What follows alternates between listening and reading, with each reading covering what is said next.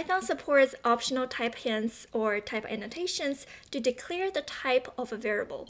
For example, we can declare the variable a as an integer, L as a list of integers, D as a dictionary with string keys and integer values. The annotype is compatible with all types.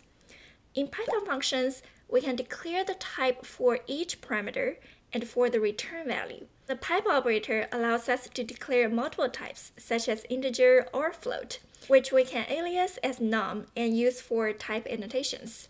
Fun fact, the type annotations are actually not enforced. If you declare a as an integer but assign it a float value, it will ignore the type hint and determine it to be a float at runtime. To check if you use the right types, you can use a static type checker such as MyPy to check. In the next video, we'll explore practical use cases of type annotations. See you next time.